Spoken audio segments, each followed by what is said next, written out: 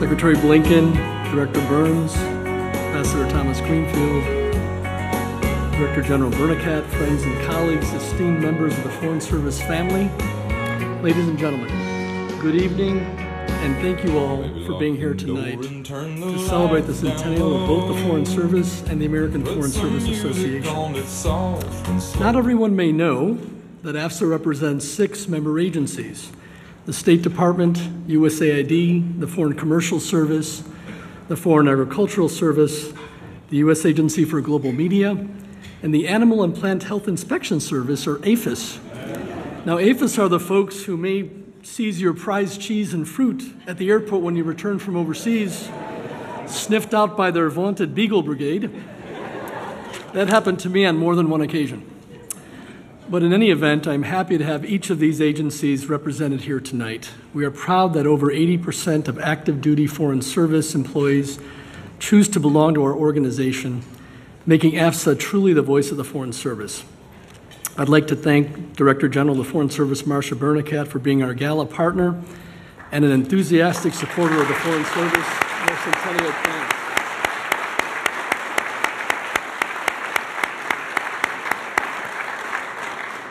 I'd also like to thank the AFSA and department staff, without whom this evening would not have been possible.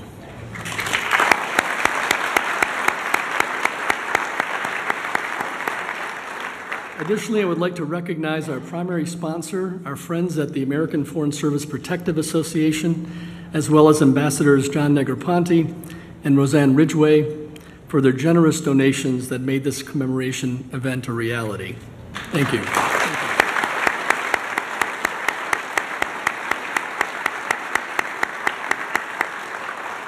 We appreciate the Virginia General Assembly members present here tonight, Delegates David Reed and Paul Krizek, and Senator Tara Durant, for their contributions on behalf of Foreign Service members in Virginia, including the joint resolution commemorating the centennial of the Foreign Service.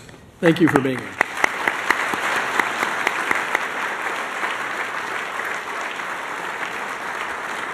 Finally, I'd like to recognize the members of our Centennial Honorary Committee, many of whom are in this room with us tonight.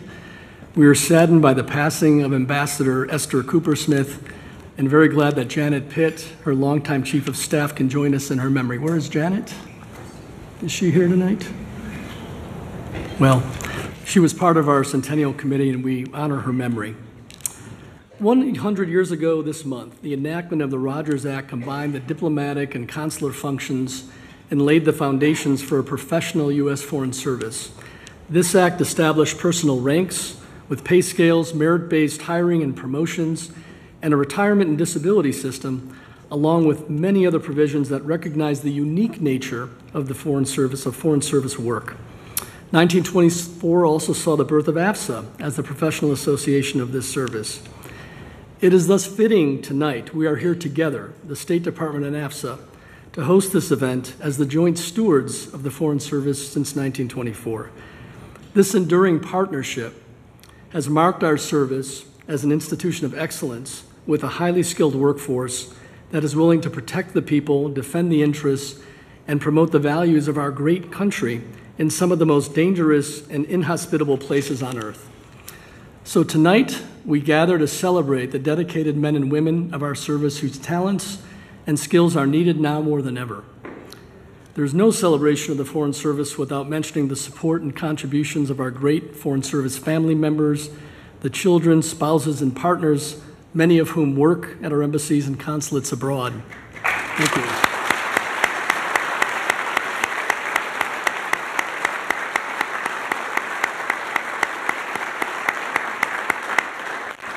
They also know what duty and sacrifice mean.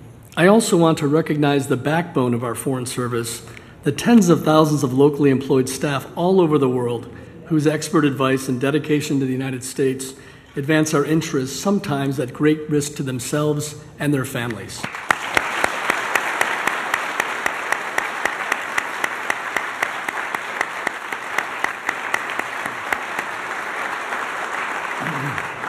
To help us celebrate, we are thrilled and honored to have as our centennial speakers Secretary of State Antony Blinken, CIA Director William Burns, and USAID Counselor Clinton White. At the end of their remarks, Director General Bernacat will lead us all in a toast. But before we hear from our speakers, we'd like to share with you a trailer of our centennial video that highlights our most valued resource, our people. The full video will be available this Friday, May 24th, the anniversary date of the Rogers Act, on our website, afsa.org. So please take a look at the monitors. Thank you.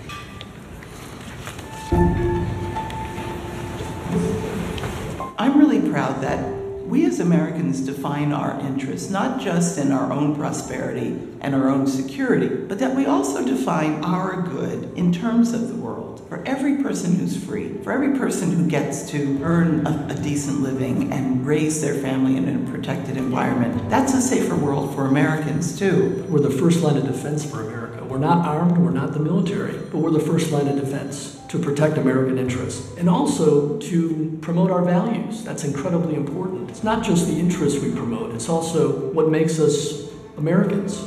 Every country, every assignment, there's something new and interesting and exciting. You also are able to make a difference in people's lives. We are about American prosperity, American security, and we are the bridge between the United States of America and the rest of the world. What I think Americans should know about the Foreign Service is that the Foreign Service is just going to continue to evolve and become more diverse, and that's going to be better for everyone, because once we become more diverse, we understand other cultures better and what other governments need in order to make connections.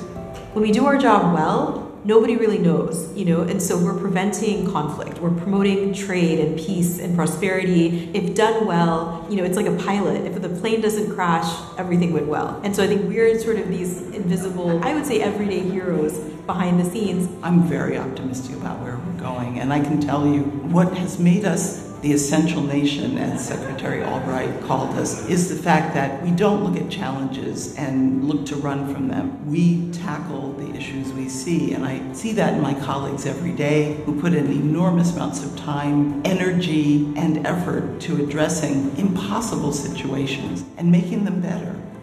So I'm optimistic, yes.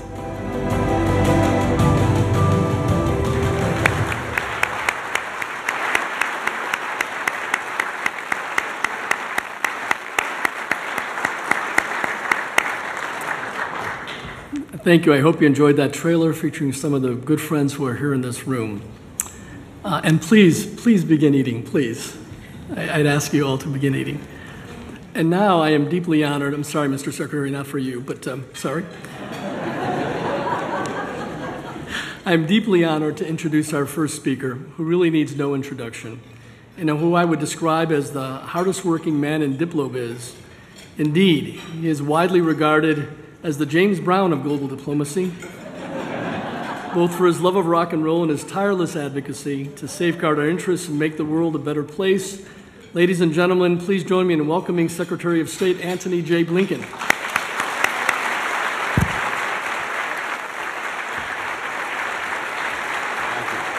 Thank you. Thank you very much. Thank you so much. Good evening, everyone. And it is wonderful to see so many colleagues here tonight, to see so many people as I look around the room that I've learned from and looked up to over these years. Welcome home to those of you who are coming back to the department this evening. I think, as always, it's particularly fitting to be watched over by Ben Franklin, our nation's first diplomat, who's been called the original father of the Foreign Service. In his presence tonight, but also in the presence of so many others, I just want to say a few words, mostly of gratitude for the extraordinary group that's here tonight, as well as the extraordinary group of professionals that you each represent. As I'm looking around, as I say, I see so many faces, so many people. I see my friend John Teft here. I started in this department a little over 30 years ago in the EUR front office. It was then European and Canadian Affairs. The office that I had then, its previous occupant had been a large safe. John will remember this. So you get some idea of what the office was like. It had a big Wang computer on the desk that barely fit into the room. And as I like to say, it took me 30 years, but I moved up one flight and got some windows, so not bad. Tom. thank you for your extraordinary leadership of the American Foreign Service Association, which has been such a champion for the Foreign Service and its members for 100 years.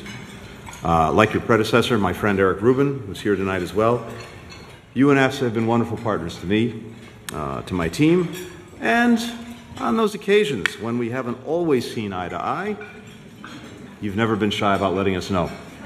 So thank you for that, but I truly, truly value the partnership that we've had. That's the role of unions, and the fact that almost 80% of active duty Foreign Service members have chosen to belong to AFSA, I think that suggests how well you do your job as the voice of the Foreign Service, and I thank you for that. A major reason that our Foreign Service continues to recruit and to develop outstanding talent is because we have an outstanding Director General in Marsha Bernicat. Thank you, Marsha.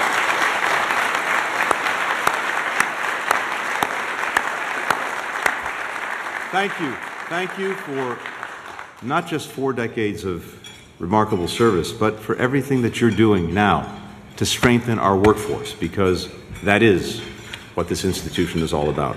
And I want to thank Clinton White and everyone at USAID. I get to see this, as so many of you do, going around the world. The place where the rubber really meets the road is with USAID. I've seen the difference that it's making in country after country, in genuinely changing people's lives for the better, and advancing our diplomacy in the most concrete and so the most powerful ways possible. We're grateful to be in the trenches alongside of you. And then finally this evening, look, I wanted to be known as the man who brought Bill Burns back to the State Department.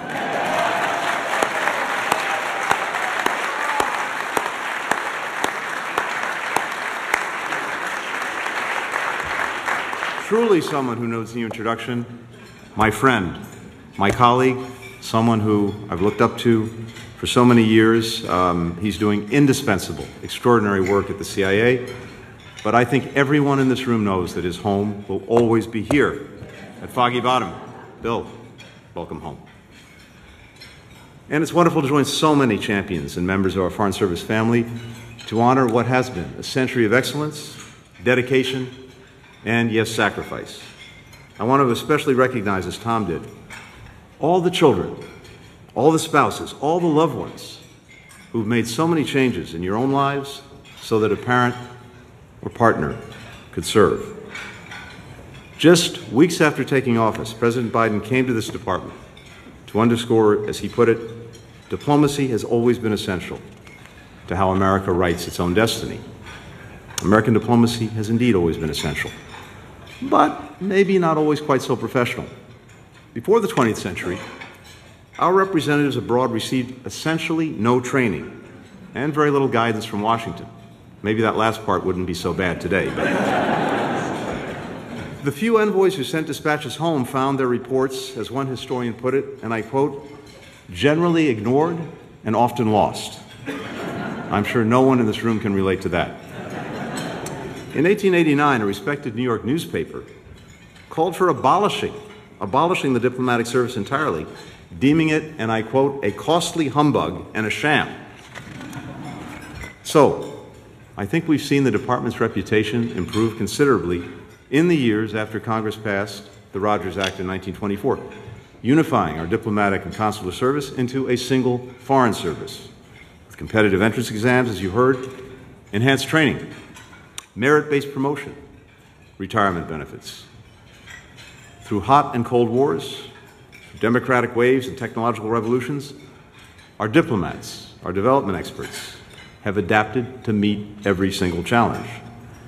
And we haven't just grown from 633 Foreign Service members in 1924 to almost 14,000 in 2024. We've also transformed ourselves in the process. Where we work, what we work on, how we work on it. But the core mission that's animated this service, that core mission has endured, helping our policymakers understand the world and helping the world understand the United States a little better, and drawing on every possible tool to help make the American people a little bit more secure, a little bit more prosperous, a little bit more healthier, a little bit greater access to opportunity. Today, we find ourselves at an inflection point. In so many ways, what we do now and in the months and few years ahead will likely determine the future for the American people and for the world for decades to come. There is so much change in this moment, and the way we adapt to it, the way we shape it, the way we adjust to it, that is going to have profound repercussions for a long, long time. Geopolitical competitors and emerging powers reshaping the strategic landscape. Problems like our warming planet, the threat of another pandemic, food insecurity, the synthetic drug crisis, irregular migration, displacement.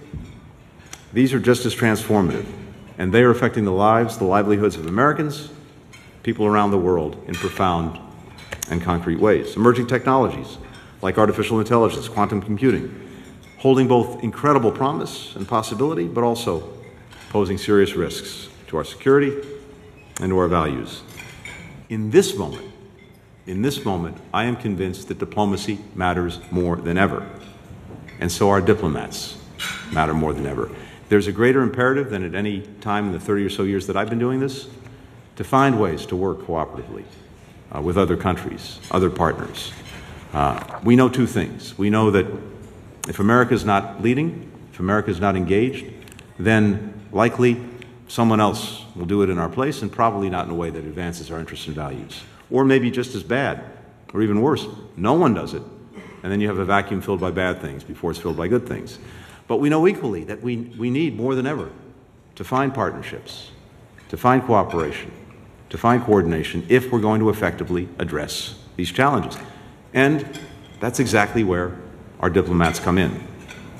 They are the ones who are doing it. That's why we're investing in the future of the State Department and the Foreign Service, so that we can meet these tests and actually seize the opportunities of these coming decades. And like Marcia, like everyone you heard on the video, I'm confident that we'll succeed, because across 100 years of turbulence, of transformation, one thing has remained constant. You, the women and men of the Foreign Service.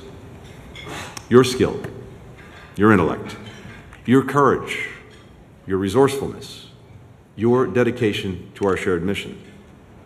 Now, unlike the Foreign Service exam a century ago, we no longer require a candidate to name the Greek minister who aided the Anglo-French expedition at Salonika. Don't worry, no pop quizzes tonight. By the way, that person was Eleftherios Venizelos. But whenever I talk to one of our team, whenever I talk to a Foreign Service officer, what strikes me is the extraordinary political intricacies you can analyze, the cultural nuances you can explain, the quick, effective problem solving that you do. And for good measure, you can often share all of that in Hindi, in Arabic, and Swahili. Alongside our civil service and, yes, our locally employed staff, the lifeblood of any mission anywhere around the world, you continue to do the hard work of diplomacy on the ground, to offer expert advice, to think critically, to push everyone in this department to do the same thing.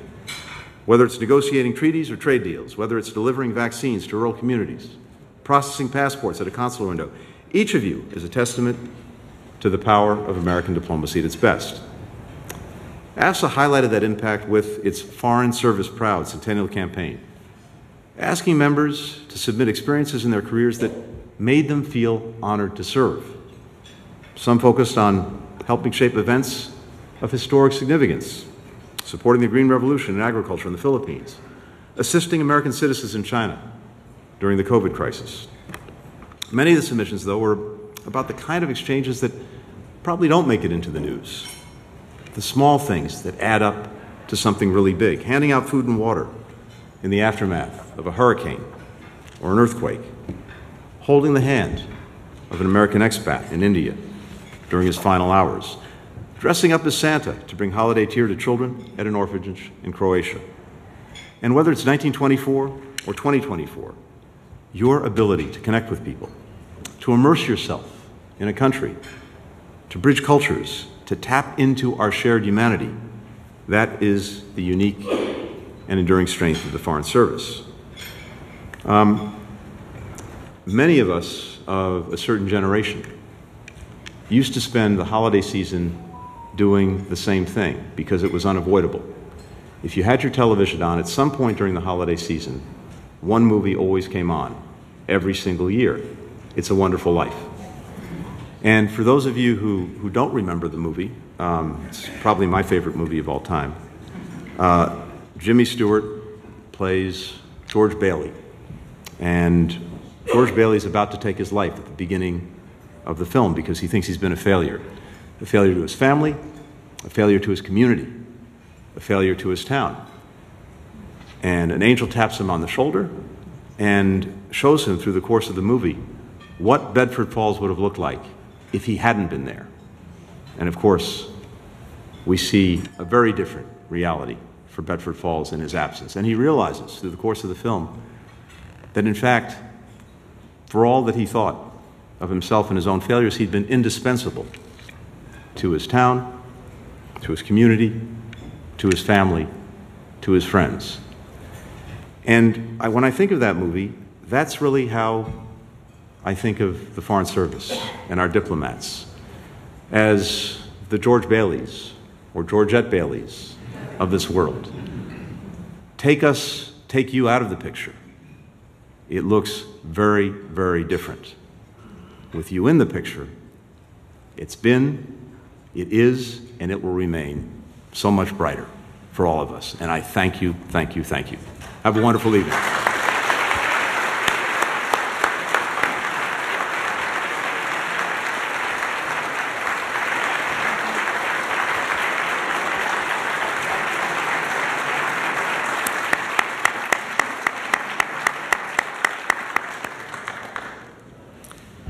Thank you, Secretary Blinken, for those inspirational words and for making the time to be with us tonight.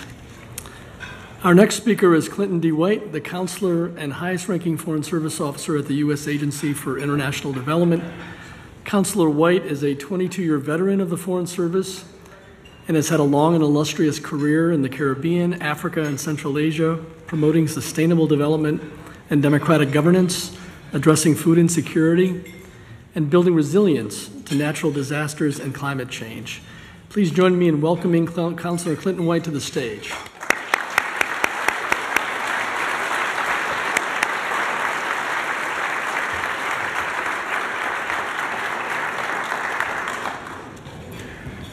Good evening. Thank you, Tom, for the kind introduction, and thank you, Secretary Blinken, for the excellent remarks. I think I speak for all of us here to say we are grateful that you serve as this nation's top diplomat.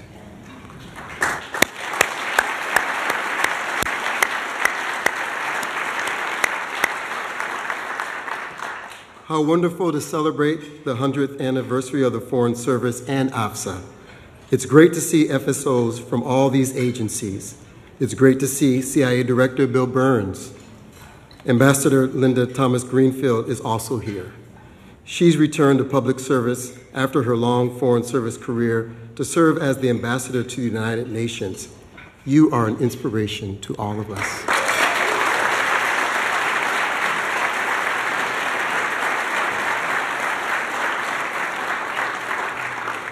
And DG Bernacat, you have been a mentor to me, and you have been a light where there's darkness. And we appreciate and love you for everything that you continue to do.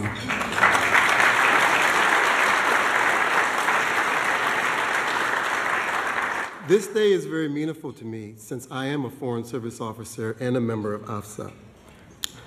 I want you all to think about why you chose the path of the Foreign Service. I call it this 10-second moment where something has a profound impact on yourself, a society, or a community. For me, that 10-second moment took place as a child, and it has to do with Brussels sprouts. So let me explain. So my mother taught me an invaluable lesson about world hunger and poverty at a young age.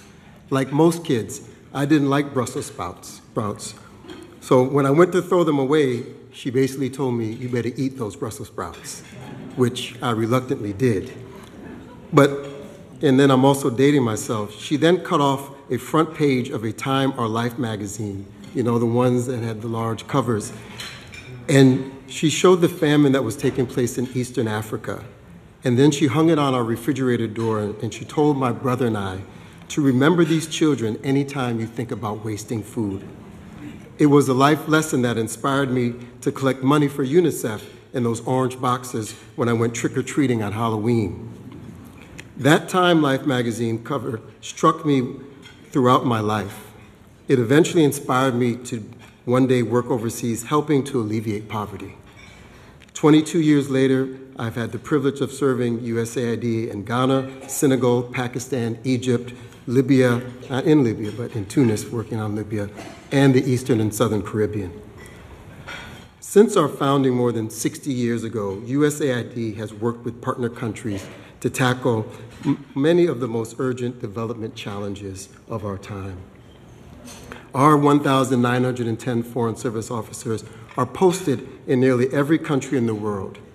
Remarkable people who leave home to tackle some of the world's most difficult challenges, including hunger, poverty, infectious diseases, outbreaks, and political unrest.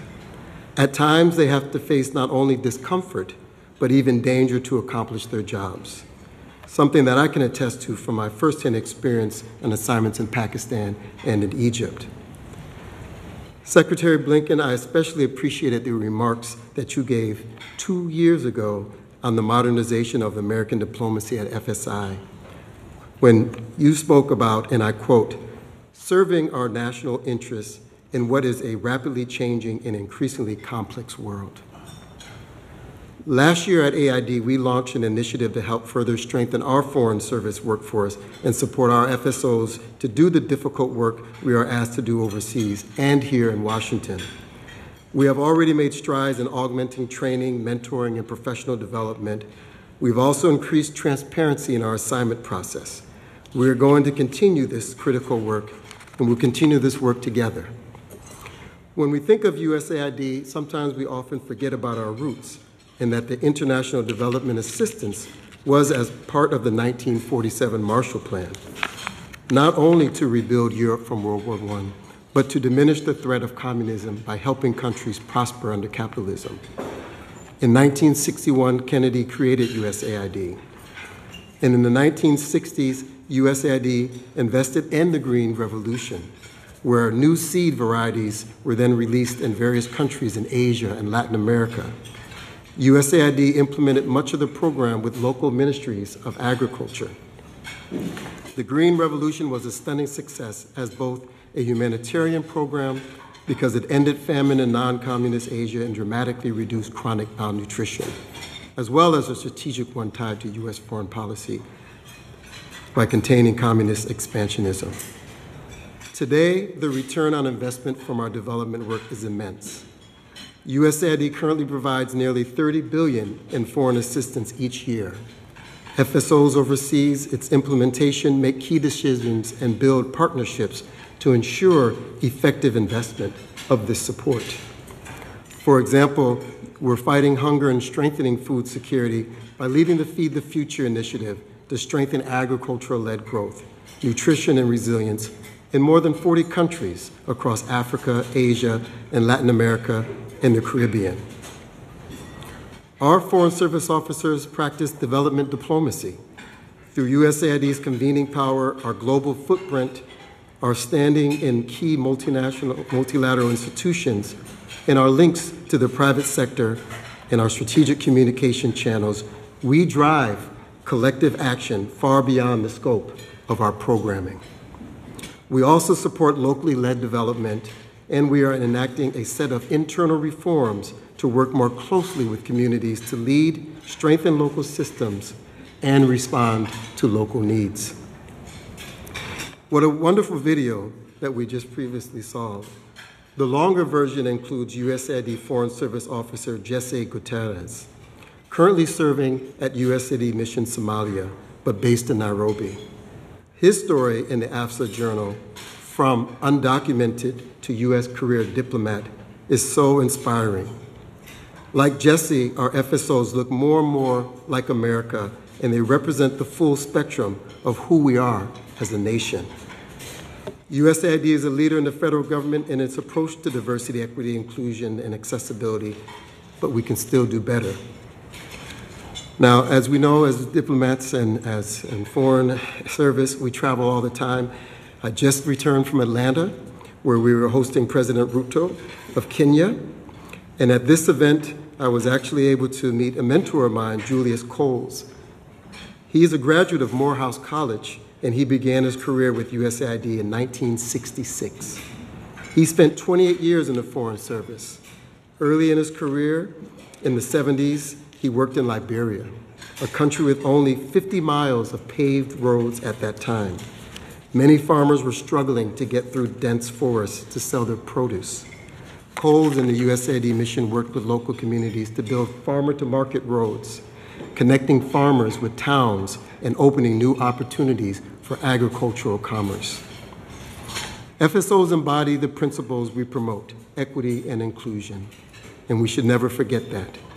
We work alongside our Foreign Service nationals, locally hired professionals who bring special expertise, language skills, and understanding of the country's context.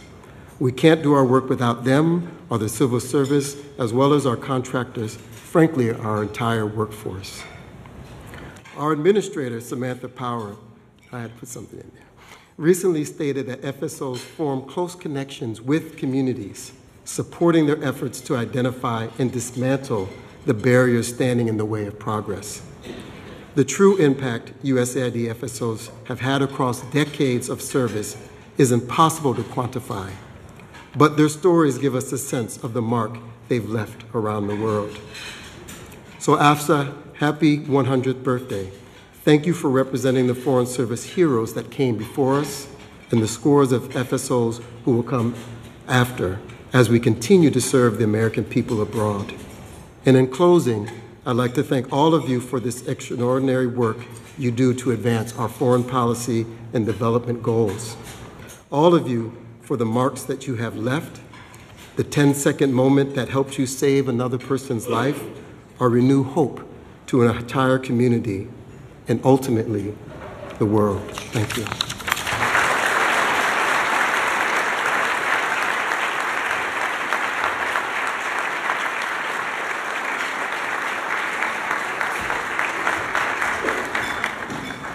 Thank you, Clinton, and thank you to the USAID teams on the front lines of the many humanitarian crises afflicting the world today. And now for our last speaker of the evening. He is now the director of the Central Intelligence Agency, but for many years he was one of us, one of our most skilled diplomats and beloved by many, Director William J. Burns.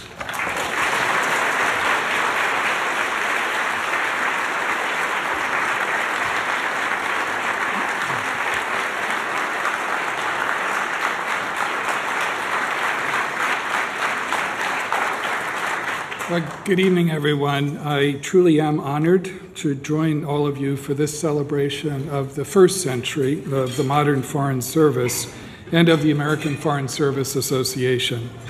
When I mentioned this event to my daughters last weekend, I told them that I think it's really cool that I've been a card-carrying member of AFSA for almost half its existence. They made clear that they think I'm just really old. So thanks for inviting this old guy to this wonderful celebration, and thanks for saving me 15% on my car insurance all these years, and God knows how much on my professional liability insurance. As you can imagine, I need it more than ever in my current role. One of the great privileges of that role is the chance to serve with Secretary Blinken. Like all of you, I find enormous comfort in knowing that Tony Blinken is leading American diplomacy at this crucial moment. Tony's skill, decency, and integrity are incredible assets. His optimism about the power and purpose of American diplomacy is what Secretary Powell used to call a perpetual force multiplier. Tony cares deeply about America's diplomats and the future of this magnificent institution. So, Tony, thank you for your remarkable leadership. Thank you for all that you do for the women and men of the Foreign Service and the Department of State. And thank you for our partnership over many years together in government and for a friendship that I will always treasure. Thank you.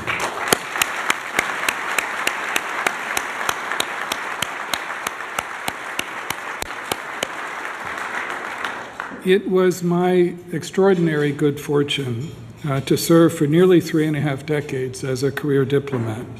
The Foreign Service shaped my life professionally and personally.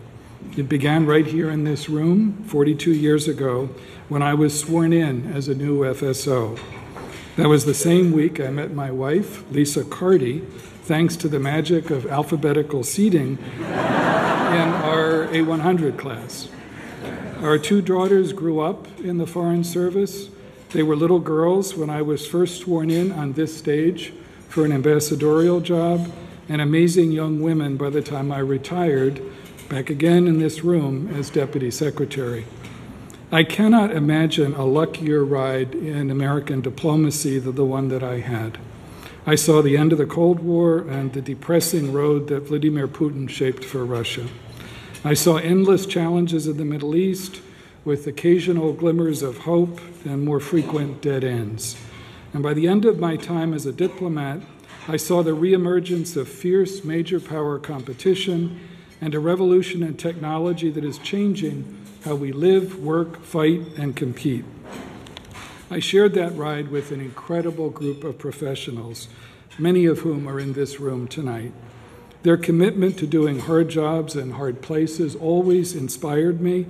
I continued to learn from them and draw from their examples right up until my last day in the Foreign Service. Not a day goes by when I don't think with pride about my time as a career diplomat, and not a day goes by when I'm not reminded of the significance of American diplomacy on the most crowded, competitive, complicated, and combustible international landscape I've seen in my lifetime. It has also been my extraordinary good fortune to serve as director of the Central Intelligence Agency for nearly 3.5 years. I share that ride with an equally exceptional group of professionals and patriots, the men and women of CIA. In a new and uncertain era for American statecraft, we do all we can to supply the intelligence and conduct the operations that help American diplomats navigate the challenges before us. That is what we have done in Ukraine, providing early and accurate warning of Putin's brutal invasion, helping brave Ukrainians to defend themselves, supporting the efforts of the President and Secretary Blinken to mobilize a strong coalition, and declassifying some of our secrets to deny Putin the false narratives on which he has so often thrived. Like the State Department, we're working hard at CIA to expand and deepen the network of partners and allies around the world that remains one of America's greatest assets. We're working hard at CIA to adapt and get ahead of emerging technologies, to prepare rapidly for an age of strategic competition with a rising China and a revanchist Russia, to help promote American interest in unforgiving parts of the world like the Middle East, and in the face of terrorist threats that will not disappear, and to make sure we're sharply focused on new national security frontiers, from global pandemics to climate change, from cyberspace to space itself. And we're working hard to take care of our people and shape a workforce that embodies the richness and diversity of the country we are sworn to protect.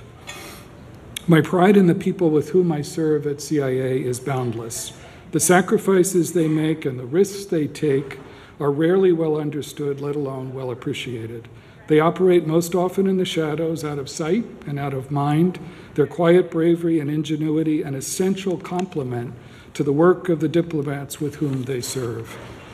There is, of course, much that is different about life and work on either side of the river between our two great institutions, but most important things are the same: courage, community, and commitment to service.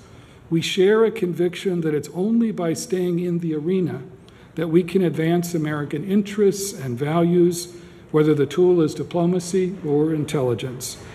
Many years ago, when I was trying to figure out what to do with my professional life, my father, an exemplary career Army officer, sent me a letter. I remember one line vividly all these years later. "Nothing can make you prouder," he wrote, "than to serve your country with honor." I've spent the last 4 decades learning the truth in that wise advice, first as a Foreign Service officer and now at CIA. So on behalf of all of my colleagues at CIA and from this very proud old guy, congratulations on the 100th anniversary of the Foreign Service and of AFSA, and congratulations on the deep commitment to public service that we share. I cannot think of a more important thing to celebrate this evening, and I cannot thank you enough for inviting me back home. Thank you.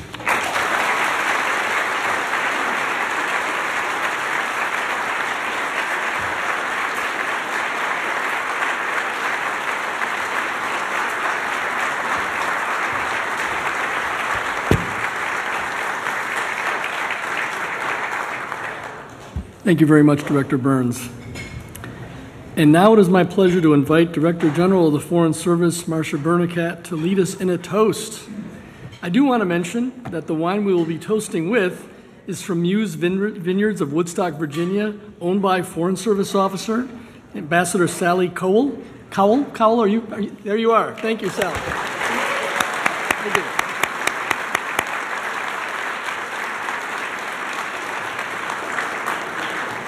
Thank you very much. And husband Robert Muse. Madam Director General.